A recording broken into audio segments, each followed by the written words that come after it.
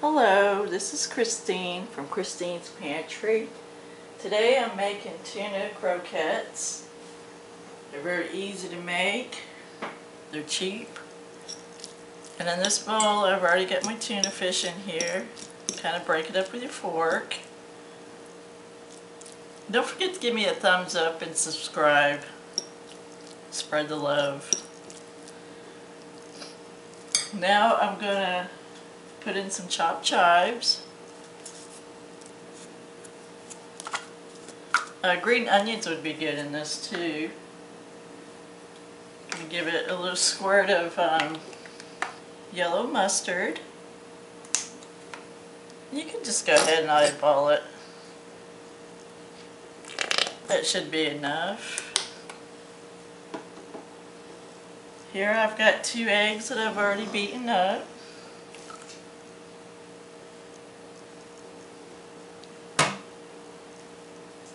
Now I've got lemon juice,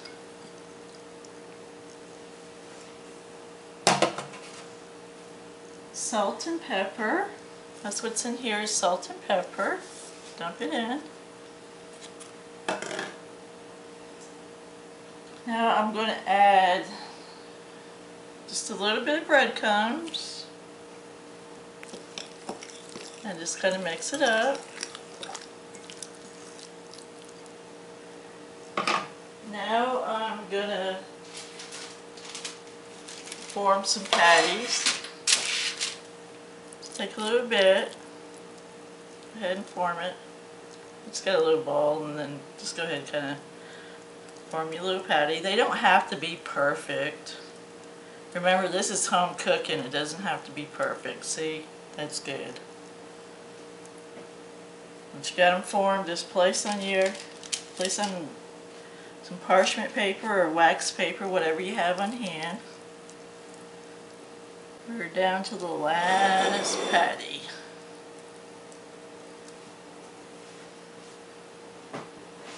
Now what you want to do is, I have a pie plate here with some breadcrumbs, and for all the ingredient amounts and more, head over to christinespantry.com.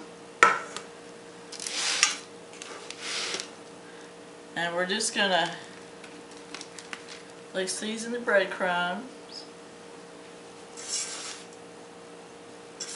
Make sure you get your patties coated well with breadcrumbs. I have oil in the skillet pan, just enough to cover the bottom of the pan. You don't want too much oil. And I've used a thin spatula.